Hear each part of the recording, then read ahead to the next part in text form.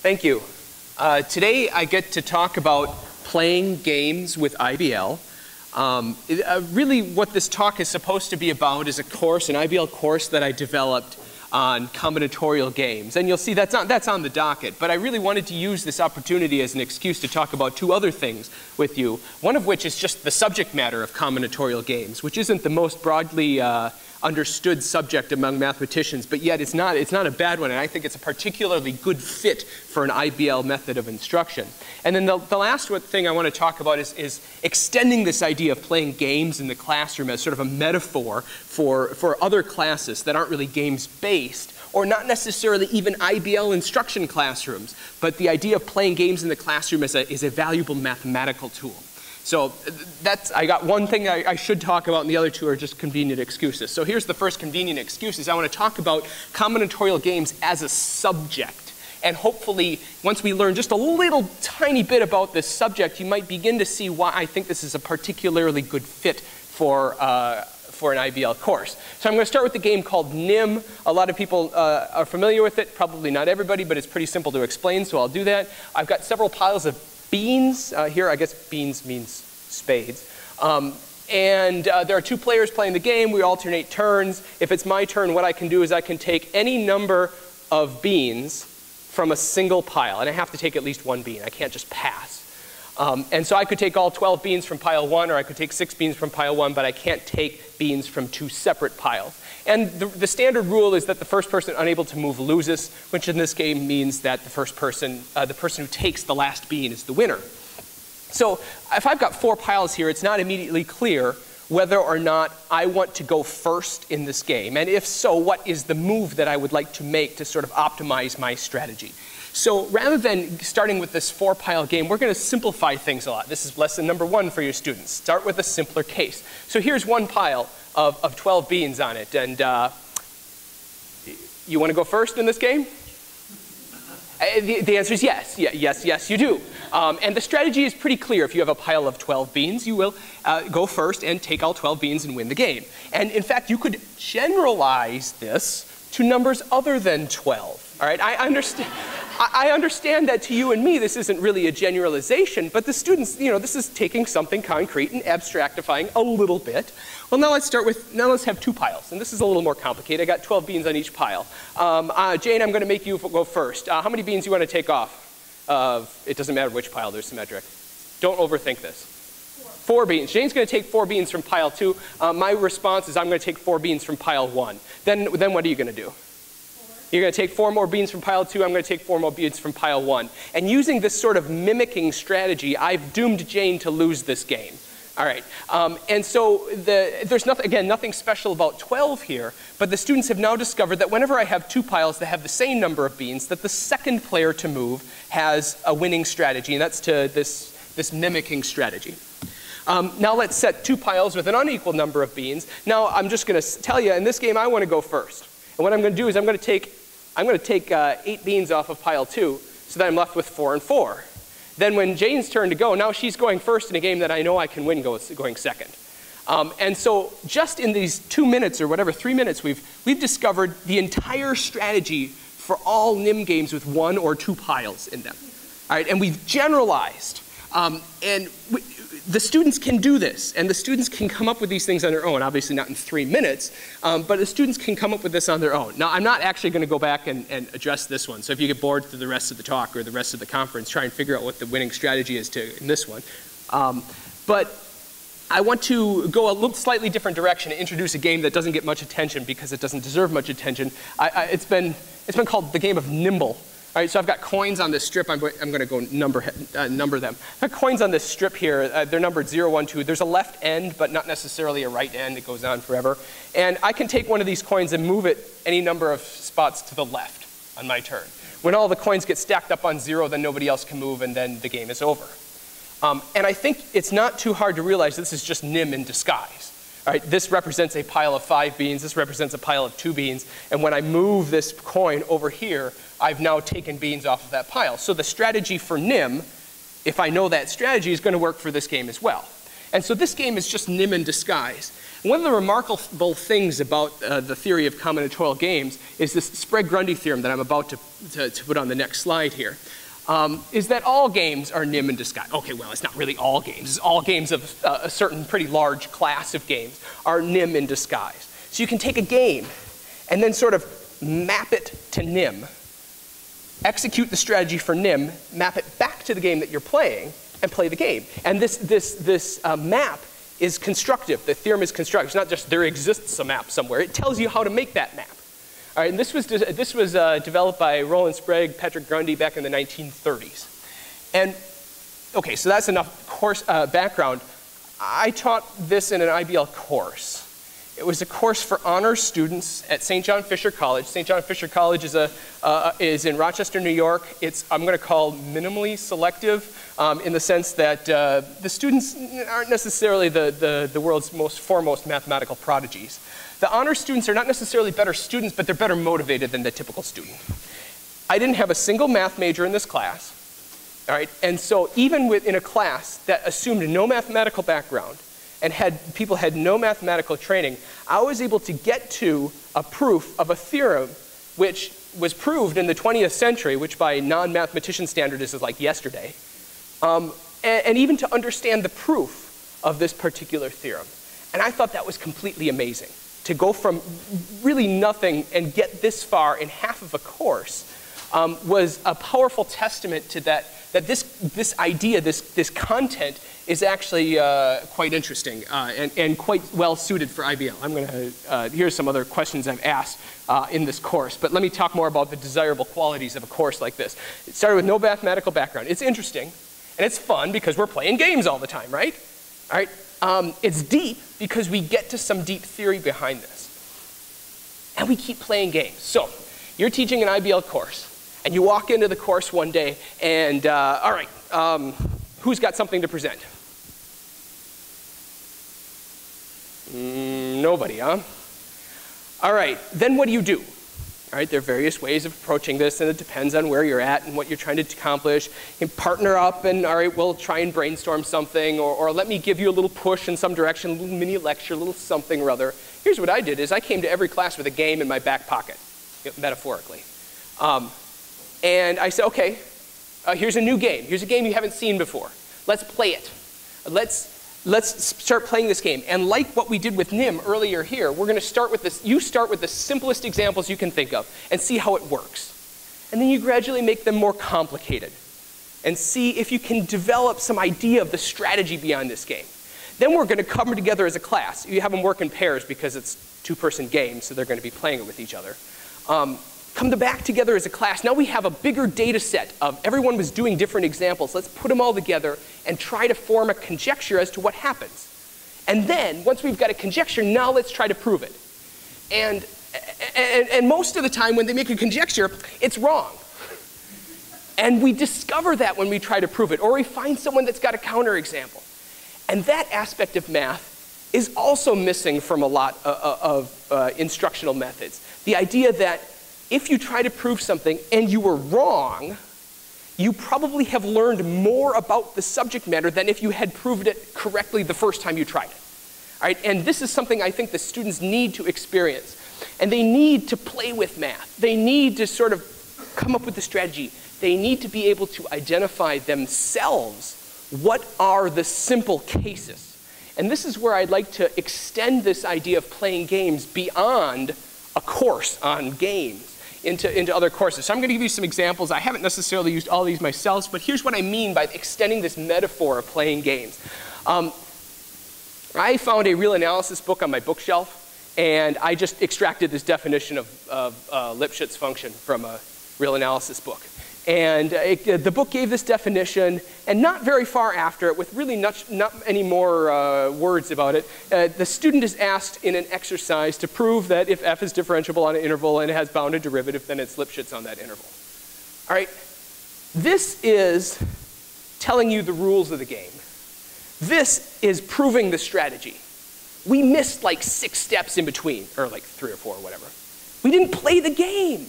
The students didn't play the game. So I don't like this approach that was in the textbook. Now, a savvy lecturer might get up there and say, okay, here's what a Lipschitz function is. Let me give you some examples. Even better if I give you some non-examples, but let me give you some examples. All right, a constant functions Lipschitz, you write it on the board. All right, linear functions, all right, maybe quadratic functions on a bounded interval, all right, let me put that down. Now let's start making the connection between differentiable functions and Lipschitz functions. But that's not right either, because I played the game. We need you to play the game. I think instead of the first inclination, whenever we give a definition, is to give the easiest examples and then have the students do the hard stuff. I mean, this is sort of like showing the students a video on how to play baseball and then having them watch videotape of little leaguers playing baseball, and then all of a sudden, okay, now you get to play for the varsity team. There is something wrong here. We're not playing with math.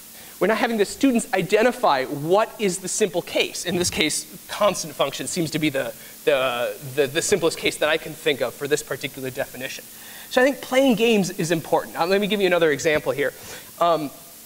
This is from what it would be called Calc 2 at my school. I've got a geometric series, and somehow we come up with some formula for summing geometric series. And you ask the students, what's 4 plus 2 plus 1 plus a half plus yada yada. All right, well, all right. First, how can we tell whether or not that's a geometric series? And we figure it out, or let's look at the ratio of successive terms, whatever. And then once we establish that, yeah, that's a geometric series, how do we reconcile this notation with that notation? This is like a battle that people have in Calculus 2. All right, and sometimes you just get tempted to get up there and declare, right? Using this notation, R is the common ratio and A is the first term of the series, and we just plug it in the formula and it works. Well, does that always work? I mean, can we always write a geometric series in a form that looks like that? Well, yes, we can actually. But the students will ask that, and instead of just saying yes, I'm like, well, let's play the game. Like, everybody come up with 15 different geometric series throughout this classroom. See, can you put it in a form like this? And if everybody says yes, now we've got a conjecture. Now let's try to prove it. Let's try to establish it using evidence in geometric series. And this idea of can we always do it this way lends itself, I think, to playing games. So just to give some more examples, I've got a few minutes left here. I was just paging through textbooks to try and extend this metaphor of playing games to other types of classes. So let me start with the first one. I was paging through some linear algebra textbooks. And a lot of them start off by talking about Gaussian elimination on matrices. And they make a definition of what a non-singular matrix is based on Gaussian elimination. Then somewhere later on in the textbook, they introduce the idea of a matrix inverse. And then they tie those two things together. All right, an invertible matrix, a matrix for which an inverse exists, and a square non-singular matrix, that's the same idea. But let the students play the game. Are these two things the same? Well, let's everybody generate the dumbest examples you can think of, and then have them be progressively less dumb. Let's make a conjecture. Maybe it's wrong. Let's come together as a class and then maybe try to understand why these two things are the same. I've got other examples here of in the theory of Markov chains. I've got stationary distributions and limiting distributions. It turns out that all limiting distributions are stationary, but not vice versa. Have the students play the game. Let's come up with a bunch of these things. Is it always that one is contained in the other? Under what conditions is one of these sets contained in the other set? Or are these two sets equal? Convergence versus absolute convergence in the theory of series in, say, Calculus 2 or even a real analysis class. It does absolutely convergent imply convergent, vice versa. And so what I got out of this course was, yes, this idea of combinatorial games I thought was a great idea. It turned out to be a great course. But even more so, this has informed every other course that I teach, IBL or not, that the students should be the ones generating the examples. I showed them how the definition. They generate the examples. They come up with the strategy, which in this case means some sort of conjecture about the way things work.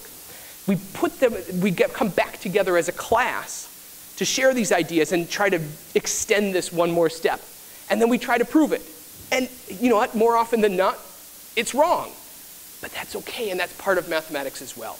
And so I was just, this is my opportunity to share my insight on playing games both sort of literally in the games course, but then also figuratively in all courses, in a lot of other courses in mathematics.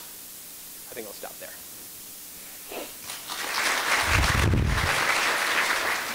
Okay, so the question was, do I have any issues with how easy it is to access information about these things online? That could be an issue, and I think that's an issue in every sort of IBL course. Yes, that is an issue.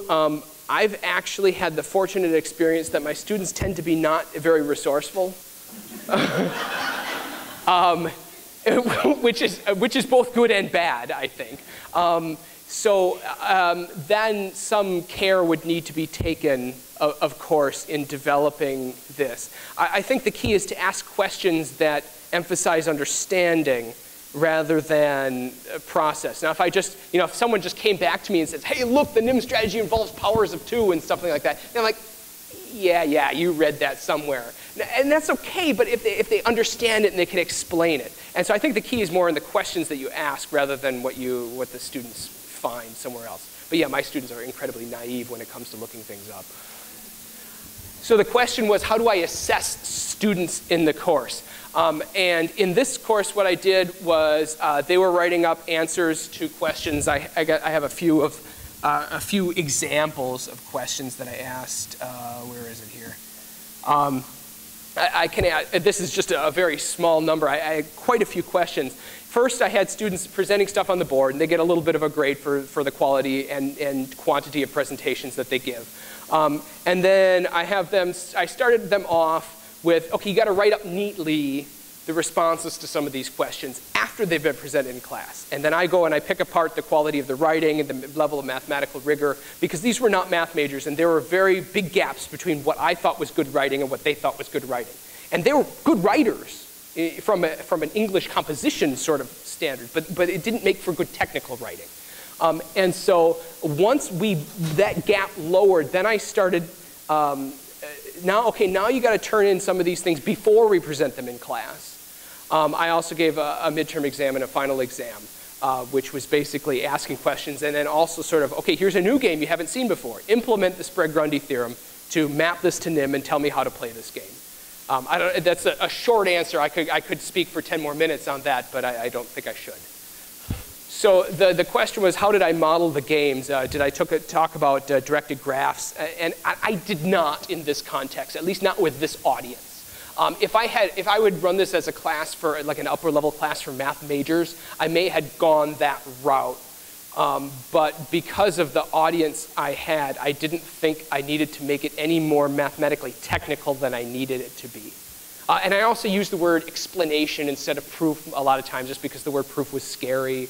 We're going to establish this strategy rather than this theorem because the word theorem was too scary. It's a lot of semantic work going on. Okay, so the three-part question, how do my students actually discover this Sprague-Grundy theorem? I'm going to say sort of, kind of, in the sense that my questions really lead them there. I didn't, because I wanted to get this very specific result, I really sort of narrowed the channel of thinking rather than going all over the place like IBL courses sometimes tend to do. I really sort of tried to focus in on that. And then the follow-up questions were, how long does it take and how much scaffolding do I have to build in order to get them there? With my audience, I had a lot of scaffolding to build.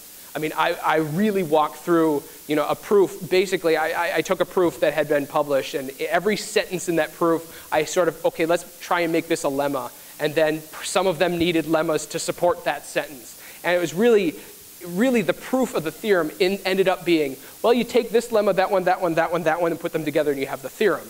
But they didn't necessarily see that. In terms of how long it took, I dedicated half a semester, probably plus epsilon, to the study of impartial games. And so between the day one where we started talking about games in general to when we had established the Sprague-Grundy theorem enough to be able to play other impartial games, that took a little bit more than half of a semester. Is that a satisfactory answer? Okay. Okay, so the question is about, do the students really buy into the fact that that this can be a game. Sometimes I think if I sort of say, now we're going to play a game, then their eyes are going to roll in the back of their head. They're not going to. And so I sort of have to fool them into thinking that this is fun. The more I tell them that this is fun, the less they believe it. Yes, I get some buy-in, not always, and it depends on the nature of this. I mean, please, I'm sorry, I'll probably offend someone there, but I think it's pretty hard to make the study of Lipschitz functions really enthusiastically fun for a lot of students. And so this is sort of like, yeah, all right, everyone's groaning. But I do the best that I can. Thank you.